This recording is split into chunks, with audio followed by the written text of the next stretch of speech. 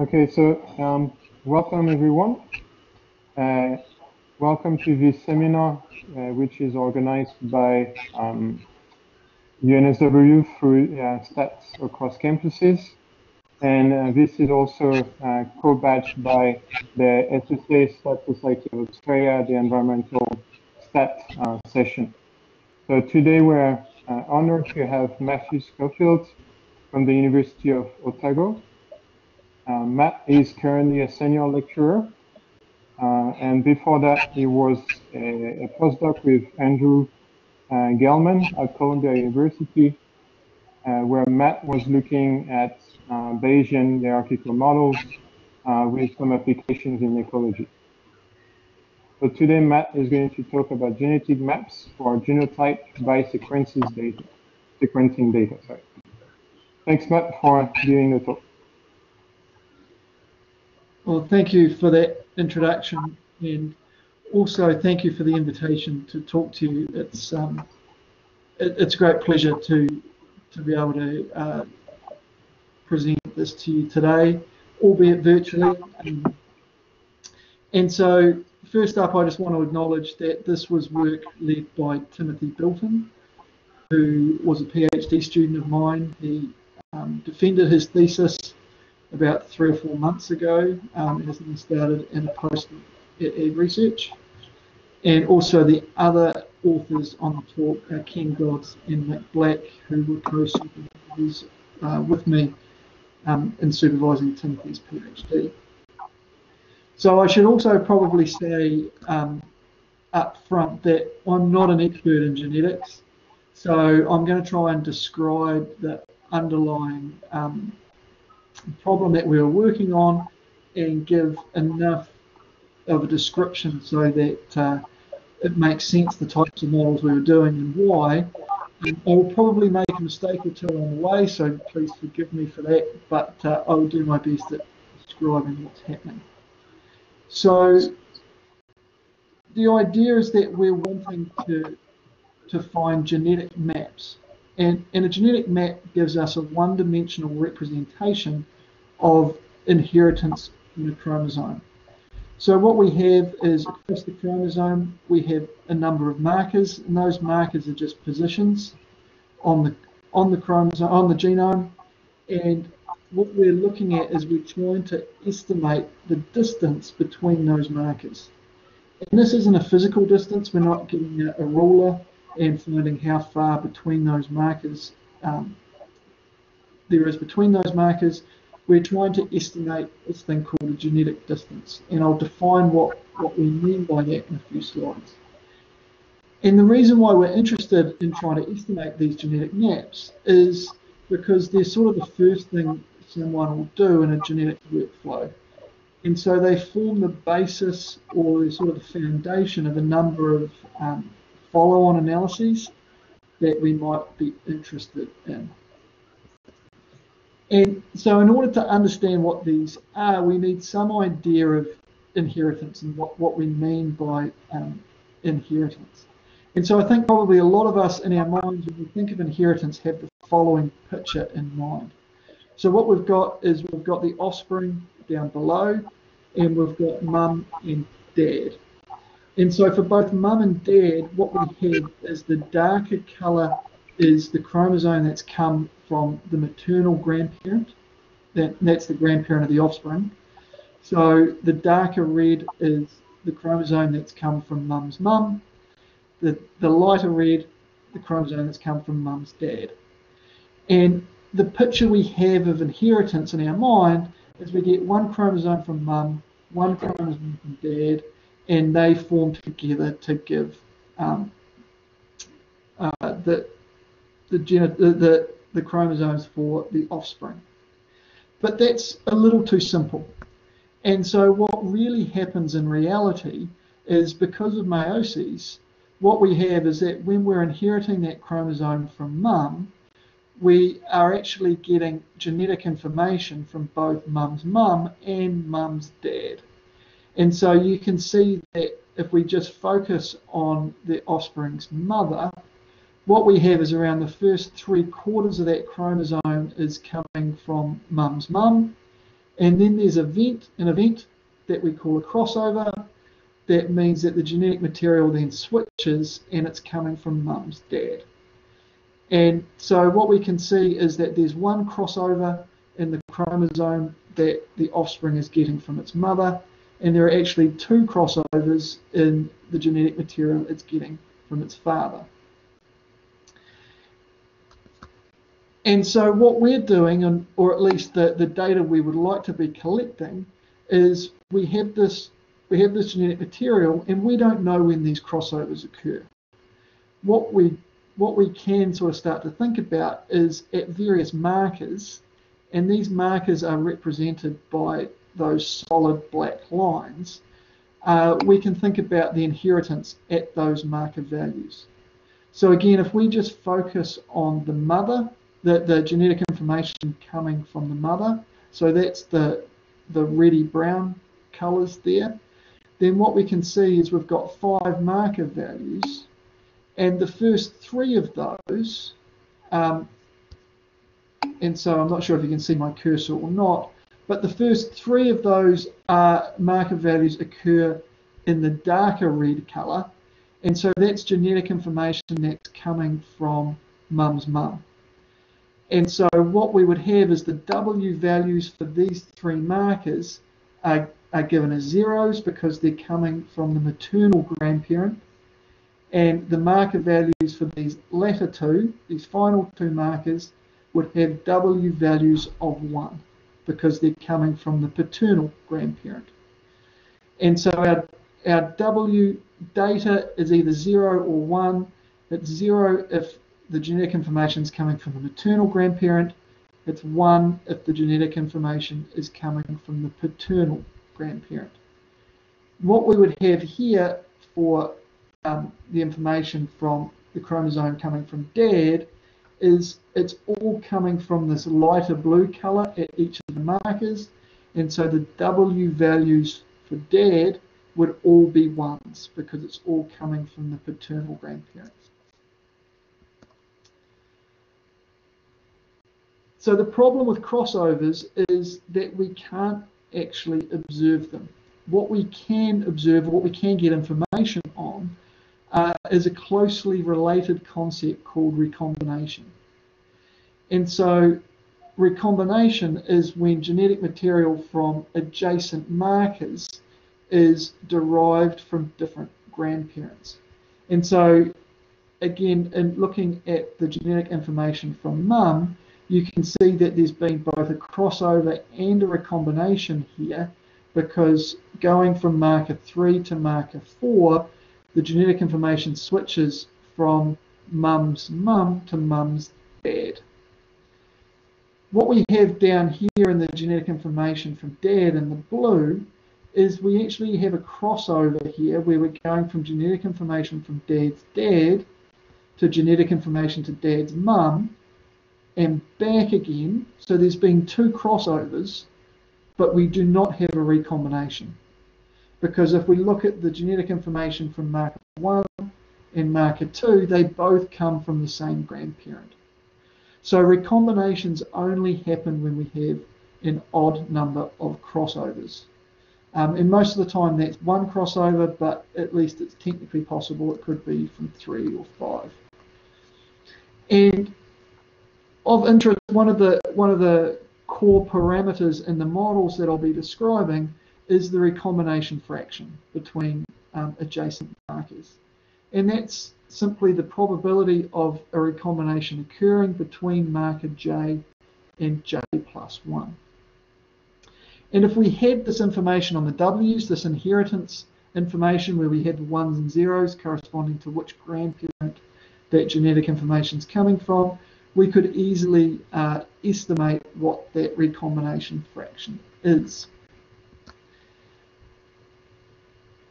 That recombination fraction, while sort of being a foundational parameter, is not actually the object of what we're interested in.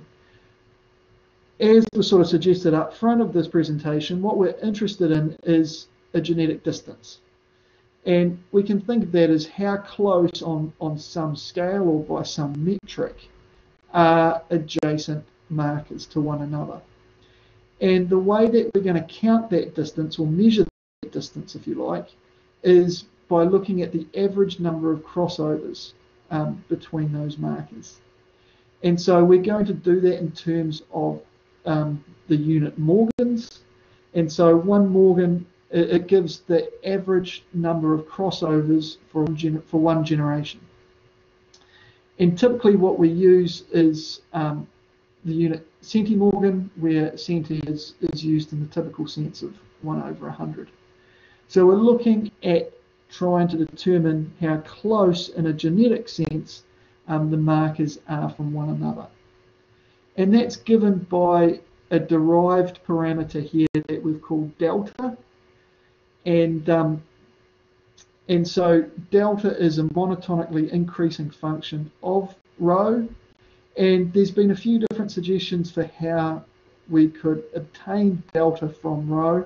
We're going to use only one of those. We're just going to use the Haldane mapping function, and that's given by the expression on the screen. And so as well as the genetic distance between adjacent markers, we're actually going to be interested in the cumulative genetic distance between any 2 markers. And so we're going to define that with another derived quantity, capital delta, JH, which is just the sum of all of those adjacent distances. So we're interested in the distance, genetic distance between marker J and H.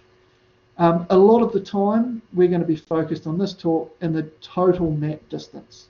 And so that's delta 1m. So the distance from the first marker to the last marker. What's the total genetic distance?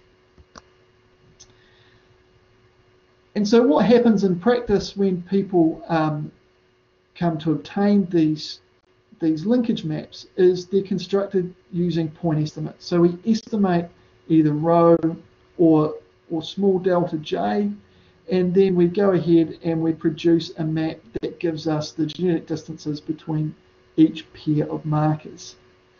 And when that's done, people forget about the fact that rho and or delta have been estimated from data.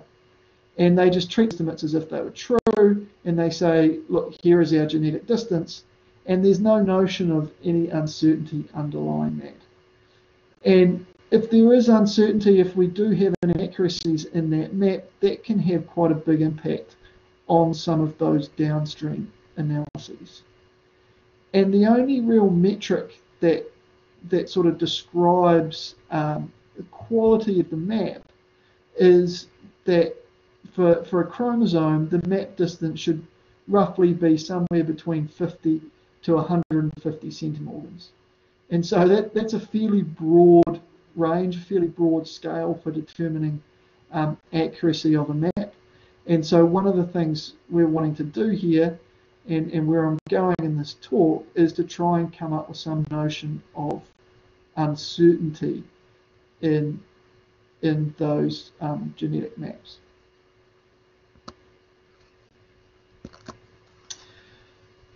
So a bit of a fly in the ointment.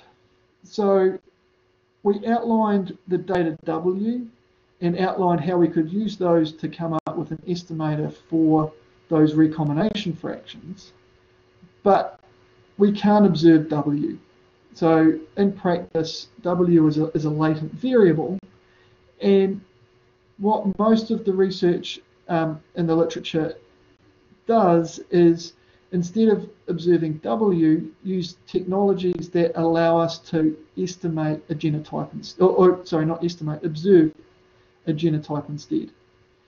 And so if we have SNPs, single nucleotide polymorphisms, what this data looks like is at each marker, there's only 2 possible alleles. So we're thinking of Punnett square from high school. So if we have 2 alleles, big A and little a, then there's basically 3 combinations that we can think of: big A, big A, big A, little a, little a, little a. And so our data that we're going to call X for the genotype is the number of major alleles that we have. And so the major allele is just the most common one. So if we're thinking of big A and little a, I'll refer to big A as being the major allele, little a as being the minor allele. And so our data just give us the number of times we have a big A. So if we had big A, then our X would be 2. Little a, our X would be 0. And so fairly standard model, so this is still setting the background here. Fairly standard model for when we have this genotype data is to look at a hidden Markov model. And so the latent state processes in terms of these inheritance values, these W's, and unlike most HMMs that I've worked with, when we have W here as a hidden state, we have really good scientific reasoning for how many values W should take and what that state transition process should look like. So we're not thinking about these hypothetical states here. We have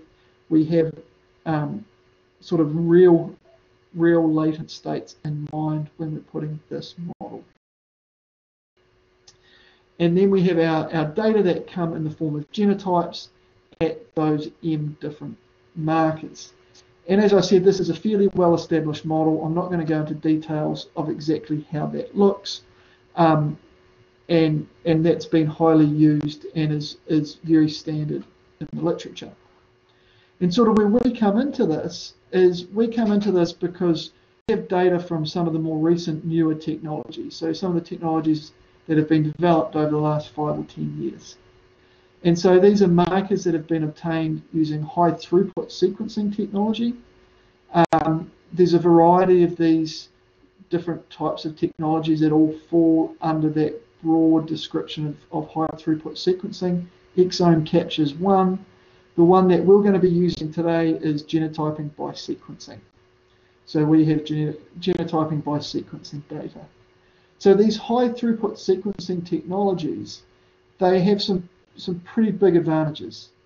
We can get information on a huge number of markers quickly and cheaply.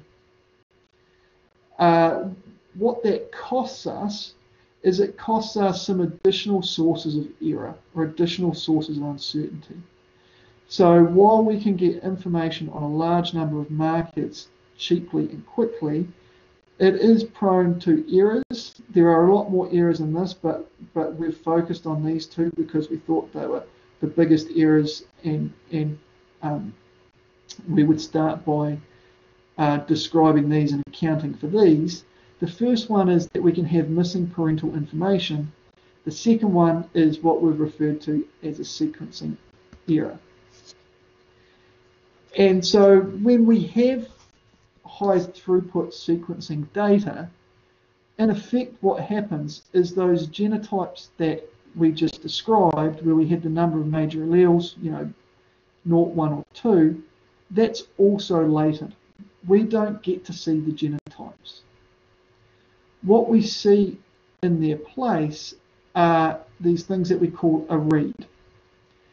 And so what essentially happens is at each marker, this is my statistician's description of what happens. A geneticist would probably be in horror at what I'm about to say. But what we do is we have the alleles from, at each marker we get the allele from mum, get the allele from dad, we put that into an urn, and then we sample with replacement from that urn, right, or that bucket. So we're putting the allele from mum, the allele from dad into a bucket, and we sample with replacement. And what we have is there's a certain number of reads that we're going to call D, and that varies across the genome. So each marker will see a different number of reads. And so we might see 3 reads at a particular marker, and our data, which are given by Y, is the number of times out of those 3 reads we saw the major allele. So we're sampling with replacement, number of times we see a big A from those 3 different samples. So hopefully I've got a graphical description of the process that will hopefully help here. So what we have is the alleles from mum we're describing in terms of these red circles. The alleles from dad we're describing in terms of these blue squares. the bucket that we're going to sample from with replacement is this lower one that contains red circles and blue squares.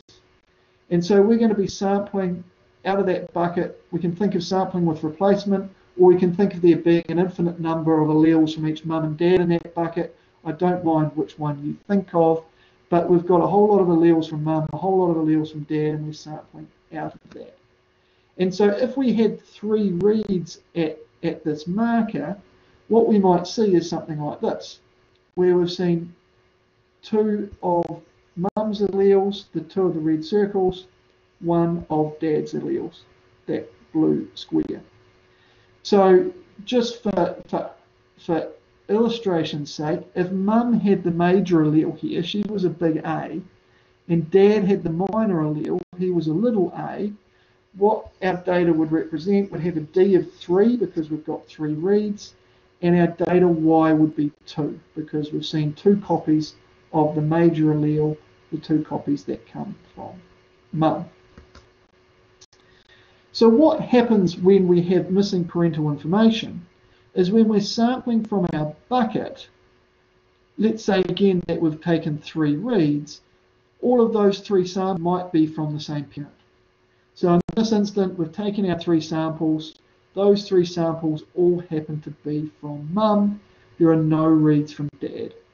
So in this instance, our data would have a Y of 3, and again D is 3, and we've missed any parental information from dad. What happens when we have a sequencing error is when we take a read, we mislabel it. So what we have here is, if we look at those first 2, we've sampled a red circle, and we've seen it as a red circle. And then this third one, we've sampled a red circle, and we completely misread it. And so we call it yellow rather than red, or yellowy brown rather than red. Okay, so in this instance, again, if mum was the major allele, she was a big A, what would happen here is we would call this this error as the minor allele. We would call it as a little a. So our data in this instance would be a depth of 3, and our Y would be 2 because we would have seen 2 copies of the major allele. This one is a minor allele due to a sequencing error. And we're fairly broad by what we mean by sequencing error. We just mean that something's happened and we haven't been able to accurately reflect what that allele should be. So how do we extend the model to account for that? Well, what we do is we start with the base HMM that we had when we had the genotyping data. So we've still got the basic structure from before. Our state process is still over these inheritance vectors, the W's. Then we still have these probabilistic links through to the genotype information. But then what we have is we have another link that says that we have our observed reads given our markers. So given our markers, we've got a distribution for how our observed data. So sorry, not markers. That should say the genotypes. Given the genotypes, what we should have is those that read information, the number of major alleles that we saw. And so the distribution that we use for this, we've got binomial sampling. So given that at our marker, let's assume, I'll work through 2 of these. So let's assume that at the marker, both mum and dad contributed the minor allele. So the true genotype was a little a, little a. Then the probability of observing a major allele is given solely by the sequencing error parameter. So the only way that we can see a major allele is because we made an error in calling that. Very similar things happen with x equals 2, we just flip it around. When x equals 1, the true genotype of the offspring is big A, little a, and what we have is the probability of observing the major allele is a half. And the sequencing error is effectively dropped out because we assume that the sequencing error affects the major and the minor alleles equally, and they essentially just cancel each other out. So when the true genotype is big A, little a, then what we're doing is, out of our bucket, we're sampling the major allele with a probability of 0.5. And so this model is, or this component to the model, is essentially taking into account both of those areas that I highlighted at the start. Okay, so this middle component here with the P of 0.5, that's taking into account the missing parental information.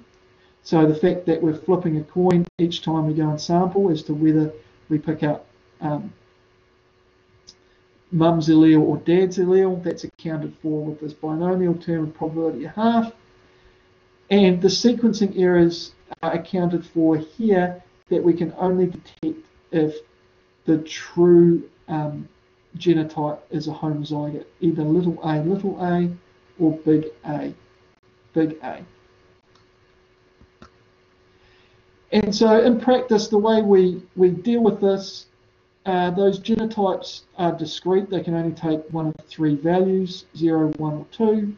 So we basically sum, we average over the genotypes. Again, sorry, I shouldn't say markers, I should say genotypes. We average over the genotypes so that we collapse down to a typical HNM structure where we've got the observed data, the reads Y, conditional on those inheritance vectors W.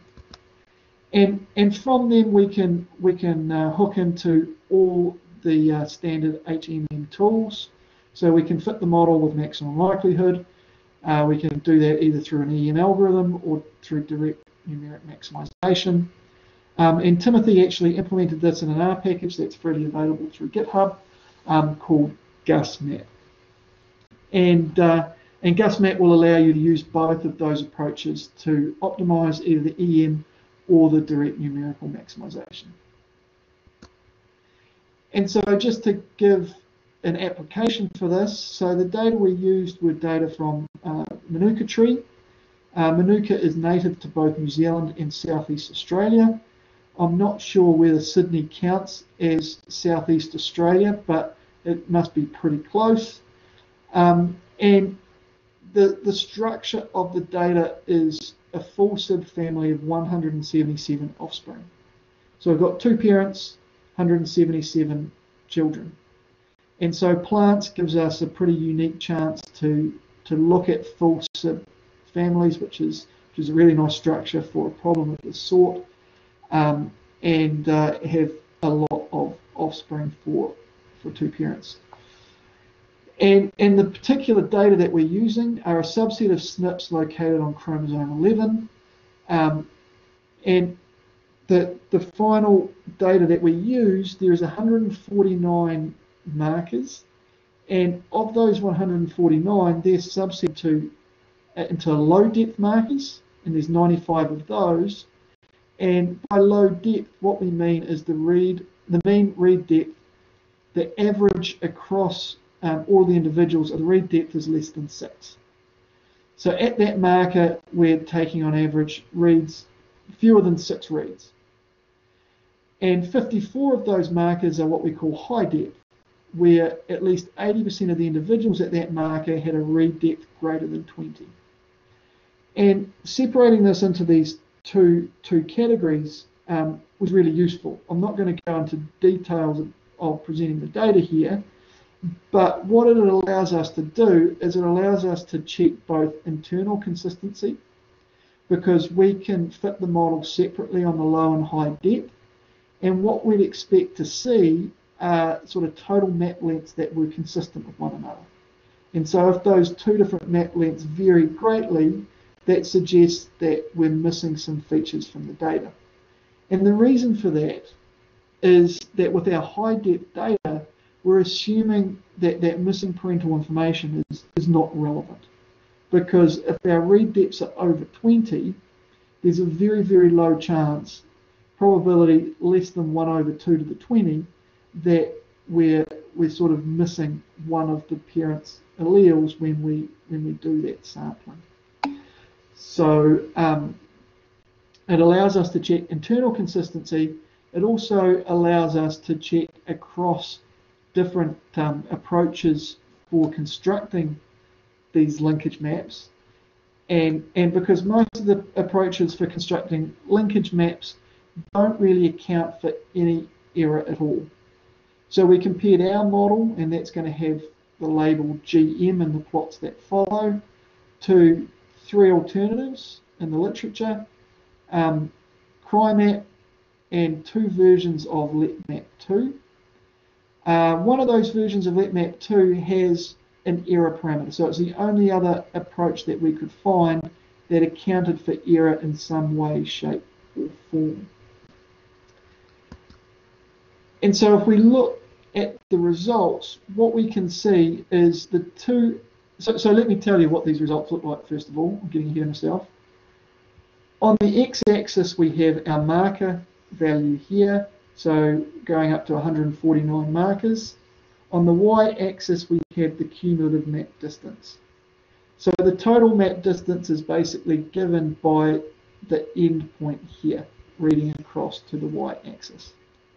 And so we can see that the 2 approaches for calculating the linkage map that didn't account for any errors have done a terrible job. Basically, the total map distances that we're estimating using these 2 approaches is in the order of 1,000 centimorgans. And you may remember that we talked about the expectation that the linkage map would be somewhere between 50 and 150. So those 2 have done a terrible job. If we zoom back into, so this is just a zoom in of the previous plot, ignoring those 2 that did a poor job, we can see that the 2 approaches, both ours in the green and LetMap2 with an error parameter, so the 2 approaches that account for errors in some way, shape or form are reasonably consistent. And I'm not going to go into any more detail. We go into a lot more detail comparing them in our 2018 paper that was published in Genetics. I will just say that we were actually quite happy with how our approach performed, both with the real data and with the simulation. Seemed to be doing a good job of accounting for the errors and the errors in the process.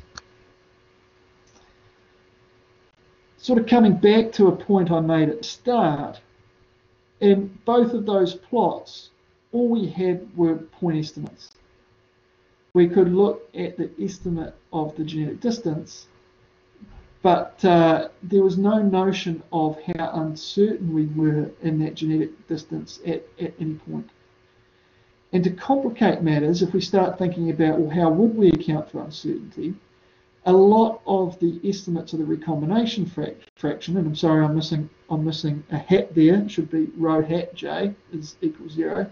Many of the estimates of that recombination fraction were 0. They were sitting on the boundary. And so that makes quantifying uncertainty quite challenging. And if you go and look at the literature, there's been a little bit of discussion as to how uncertainty could be accommodated. There's been some approaches that work in very special cases. If the number of markers is small enough, or if the data have a certain configuration, then there's specific things you could use. But there's sort of been no approach for quantifying the uncertainty in general. So we basically proposed to try and investigate this using Bayesian inference. And when we start thinking about using Bayesian inference, it's pretty clear that the priors are quite important.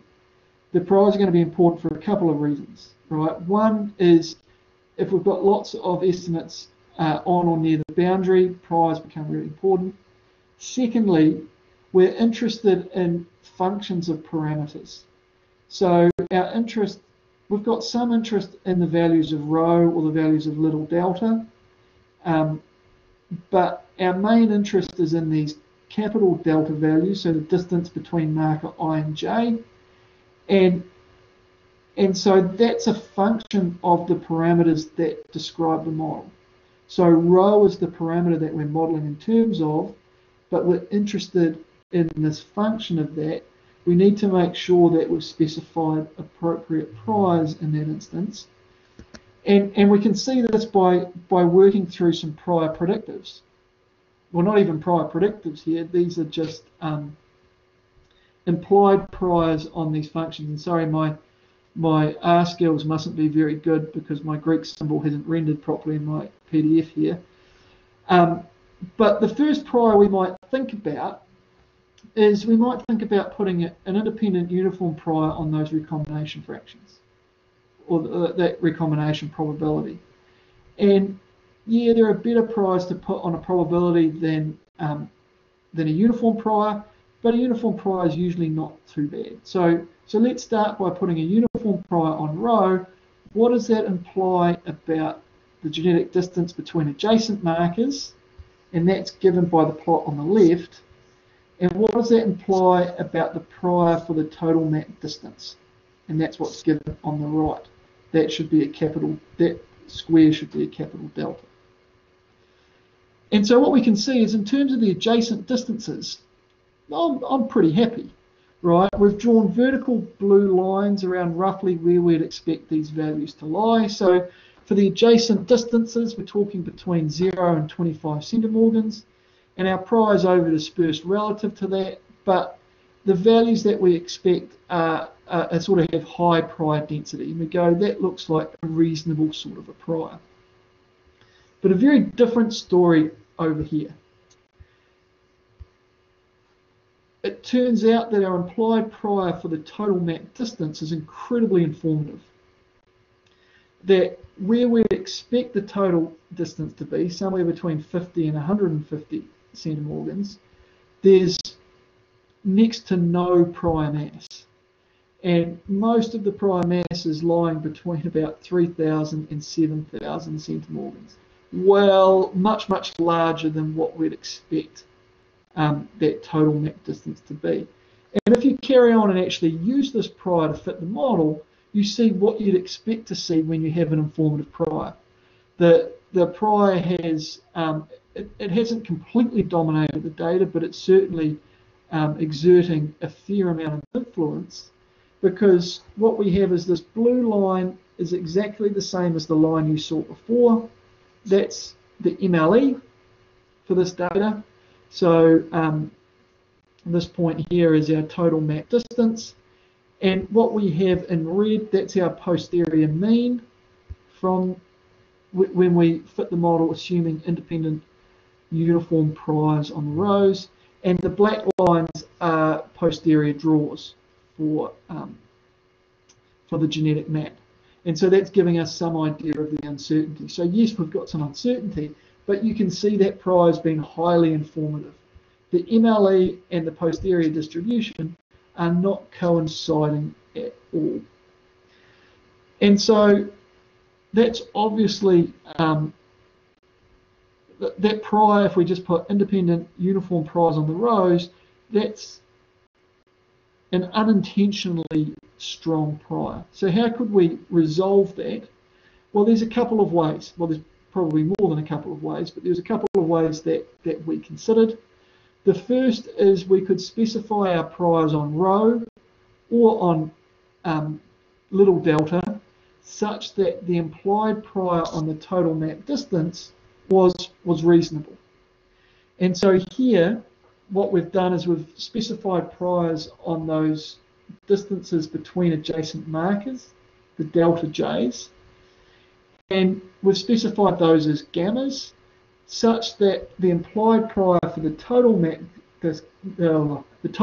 distance also has a gamma with a mode of 100, so right in the middle of where we'd expect, but a dispersed has a standard deviation of 200. And so if we look at the implied prior here on the total map distance, I'm now looking pretty happy at that. The range that we'd expect is in got high prior mass, it's over dispersed, so we're still going to allow the data to speak. But when we look at the prior for the delta J's that we require to get that implied prior, it's incredibly strong. We're saying that most of the prior mass is sitting at 0, It does have a very, very long right tail. So you can see, if you stare hard at your screens, you may be able to see the odd bit of mass here. I've only plotted this up to 0.1, but those observations here, they continue up to 20 or 30 or 40 or 50 up to 100. It has a very, very long right tail.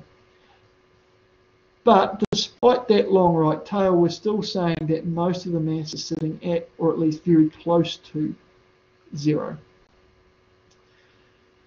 So that doesn't appear to be an ideal solution. So the second approach that we can look to overcome the problem is to consider hierarchical models as a means of specifying the prior. And so this is an idea that goes back to Good and probably before Good, but taking a quote from one of Jim Berger's somewhat recent papers, talks about the idea of using hierarchical modeling to transfer the prior problem to a higher level of the model. And we can think of that by saying we've got nearly 150 row parameters that we need priors for. If we assume a common model for those, if we put a hierarchical model on those rows, let's say in terms of 2 hyperparameters, then we've changed the problem from having to specify 150 priors down to one where we need to specify only 2. And when we do that, something pretty remarkable happens. And if we look at the implied priors for both little delta, the adjacent distances, and capital delta 1m, the total map distance, is we're almost getting the best of both worlds. So what we're getting is we're getting priors that are over-dispersed relative to where we expect the range of the data to be, so we are letting the data speak. But for both of them, and here is a zoomed up version, for both of them sort of across the range of data is well supported by the prior distribution. So unlike where we seem to either have one or the other under those 2 initial approaches, this one sort of does seem to take the best of both worlds. And I don't want to go too much into detail as to what the actual hierarchical specification is, other than to say we assumed a common distribution on the complementary log-log of rho, and we did that because that was equivalent to assuming a log normal on those delta j's, on the adjacent distances, and so having that correspondence seemed like a nice thing to do. Common model for the logit of the sequencing errors, the epsilons, and then our problem reduced to putting priors now on 4 parameters. And we chose those priors, the mean priors by, or at least the location parameter, the priors for the location parameters, by specifying on the original scale and then transforming. And for the scale parameters, we sort of followed Gell-Mann's approach of a weakly informative prior. In terms of implementation, we wrote the model in terms of a non-centered parameterization just to help with the improved MCMC convergence that often brings. And again, Timothy has coded this up within one of his R packages, so it's available online. And if we look at the results that we get once we implement the hierarchical model, what we can see is it appears to be doing a much better job. So it's not 100% the same as the MLE, which is actually a good thing. We wouldn't want it to be, but it's at least consistent. And so you can see again, if we're looking at the total map distance, it's very similar to what we would get with an MLE, but now we're getting some uncertainty on that. And so the 90% credible interval looks like it's somewhere just below 70 to just above 80. So we can start to get some idea of how certain or uncertain we are in our estimation. These plots I won't go into too much detail, but more or less they were just, at least for my benefit, to make sure everything was working as I thought it should. So we're just comparing the estimates that we found from the MLE to the estimates from the hierarchical model, And what we see is that there's more shrinkage when we have some of those low read markers involved. And that's exactly what we'd expect. And that happens both with the recombination fraction and also with the sequencing error. That when we have higher depth information, we've got more information at the marker, we don't see near as much shrinkage as when we have low depth information, low read depth. And as I said, that was just sort of a making sure everything is working as it should. So to assess how well we were doing, we looked at a simulation, and this was quite a big simulation for Bayesian model fit, to be honest. So we simulated 500 data sets, and we deliberately decided to simulate the data using a model that wasn't the same as the one that we're using to fit. So we made two differences. So we simulated the genotypes using a genetic simulator, using this pedigree sim, and then our hierarchical specification of the parameters, instead of using the logit normal for the sequencing parameter and the normal and the complementary log for the recombination fraction, what we did is we assumed a beta distribution for epsilon and effectively gamma distributions for the adjacent genetic distances. And this was purely to try and say, let's not stack the deck too much in favour of our Bayesian model. While it might not be sort of apples to apples, we do want to compare between the frequentist and the Bayesian solution. And so simulating with a model that was not exactly the same as we fitted was sort of our best attempt at doing that. And we looked at the simulations for three different sample sizes, 50, 100, or 177, which is what we had in our data. And if we look at the coverage, we can see we've done a pretty reasonable job. There may be a little bit of under coverage when the sample size is smaller, but sort of nothing there that overly concerns me. We're getting pretty close to nominal coverage for both recombination fraction and the cumulative map distance. If we look at how good a job we're doing at estimating, so looking at mean square error and comparing here the Bayes fit to the maximum likelihood. Basically for all of these three we've got a dashed line. Anything to the right of this is the Bayes outperforming the MLE in terms of mean square error. And I was expecting the hierarchical model to have a better mean square error than the frequentist maximum likelihood solution. And we saw that certainly for the recombination fractions and the sequencing error. And an interesting twist that didn't really seem to be borne out with the overall map distance. Those appear to have very similar mean square errors. So this box is just a zoomed in version of this plot because there's some extreme values in there and we wanted to see how it looked around the line in a little more detail. So while there was an improvement in the mean square error for the Bayes, for recombination fraction and sequencing error, wasn't such a big deal for the overall map distance. I'm going to skip through that summary because it's just telling you what I've just been saying for the last half hour and move on to a little bit of discussion. And so there's sort of plenty of things where we can go here. So, you know, one of the big limitations in what we've done is we've only looked at it for full SID data. And so a big question is how this sort of model structure with this type of technology would work under different pedigree structures. And that's somewhat of an unknown question. And another big question is we've just, in terms of the hierarchical specification, we just put on the first model that came to mind, and we followed up using the hidden Markov model formulation. But there is some understanding of recombination and the idea that if we have a recombination near a marker, then, if we have a recombination, we'd expect that there wouldn't be another recombination sort of immediately following that. So there's some idea that either that Markov structure might not be appropriate, perhaps a semi-Markov structure might be more appropriate, or perhaps a more complex hierarchical specification should account for some of the dynamics in terms of what we understand about the way recombination works within a chromosome. So there's plenty of scope there for looking at extending the models.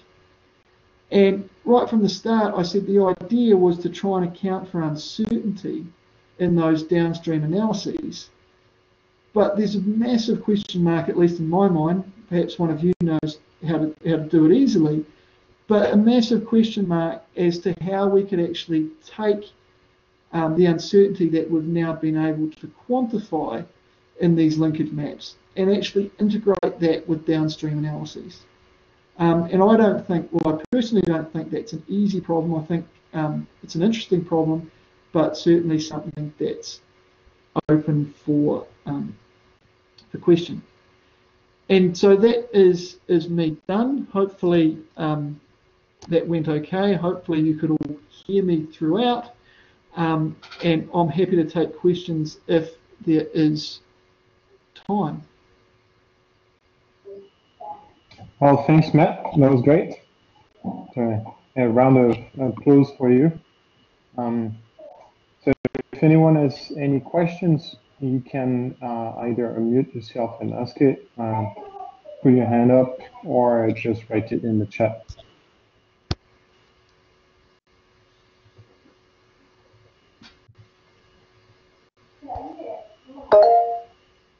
So David has a question. Go ahead, David.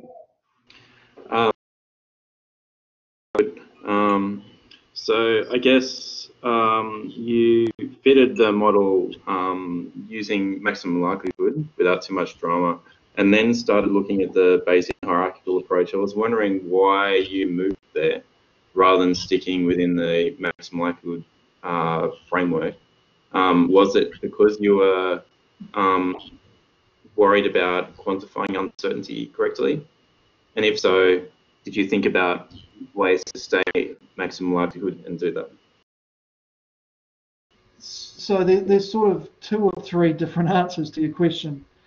So your overview is correct. So we started in the maximum likelihood framework, and then moved into Bayes. And the reason for that was, well, it was twofold. It was primarily to look at that uncertainty, but also because I thought that we would get an improvement in estimation due to the hierarchical model. We would see an improvement in the mean square error.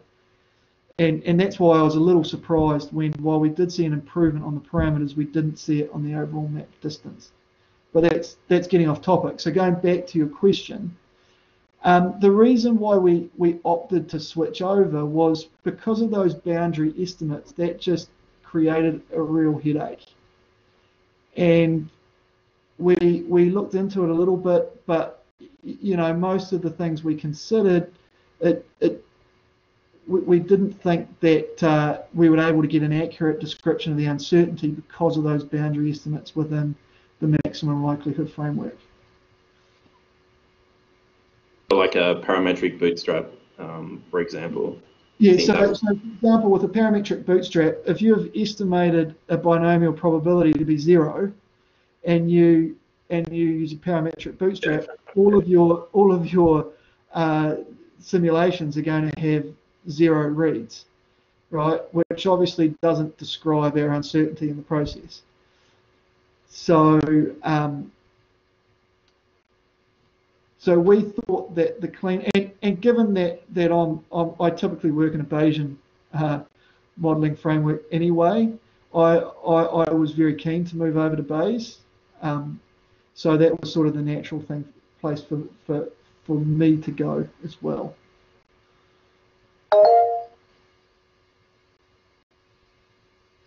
There's a question from Grace. Hi, Matt. This is Grace Chu calling in from the US, actually. So I was wondering about the hierarchical specification. So in some sense, this is basically a, you know, almost like a mathematical device to get around the issue of kind of like the biases if you didn't use the hierarchical formulation. But rather than just looking at it as a mathematical device, could you not interpret it as a formulation of random effects, and then you can try to attach some sort of interpretation to the notion of your delta and your, I'm sorry, I can't remember what's the other parameter, that's basically, like becoming a random effect in the model structure. Absolutely, Grace. I mean, I'd wanted to move to a hierarchical formulation from the get-go because I thought, hey, look, I think that there's a lot to be gained from thinking of these parameters as random effects and being randomly drawn from a distribution. And Timothy was a little more he took things step by step far more than I would have. I would have just jumped right in there, and he wanted to start with sort of vague priors, and so we're immediately confronted with the notion of how do we specify non-informative priors for this problem. It's really difficult, and that quote from Berger's paper, I mean, the paper that I cited there of Berger's, it's all about how do we specify non-informative priors when we have functions or parameters that we're interested in. And there's a few different approaches for that, but one of them is hierarchical models. And so I guess my presentation was, I felt like the advantages of hierarchical models in terms of random effects are fairly well known, and I'd focus instead on the idea that they can really help with prior specification, and sort of take what you've just said for granted. But absolutely, I completely agree. Thank you.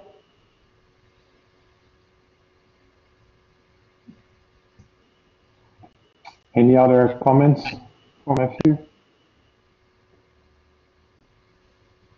Matt, I had this very quick question. I think it's more, I guess, specific. But at some point you said briefly that you were going to use a non-centered parameterization because it was going to help with algorithm. What is that exactly? So what that means, so let's say, I'll try and come up with a situation that's a little less complex than the one we had, but let's say you've got a random effect that's theta, and you're saying that theta has a common normal distribution.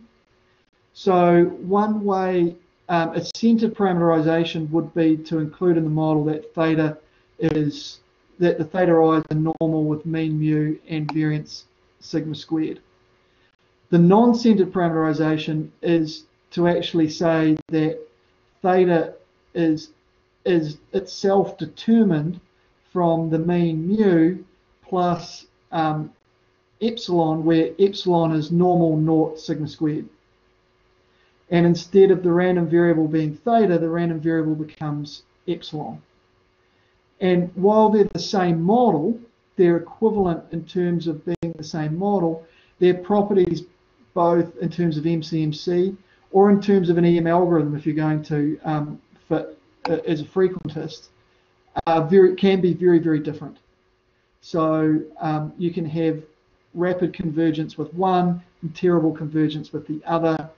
And people have found that generally the non-centered parameterization is preferable to the centered in most situations. Certainly not all, but in most situations, the non-centered parameterization can help with convergence. Thanks. That's good to know. Yeah, I didn't know about it. So, thank you. Are there any final comments or questions? All right. Well, if not, then thanks, Matthew, again for giving this seminar. I think it's now 5 p.m. on Friday for you. So, It is. It's time. It's knockoff time for me. Yeah. So we can wish you a good end of the day and a good weekend as well. Thank you. And thanks for the invitation. I really enjoyed it. Thanks, Matt.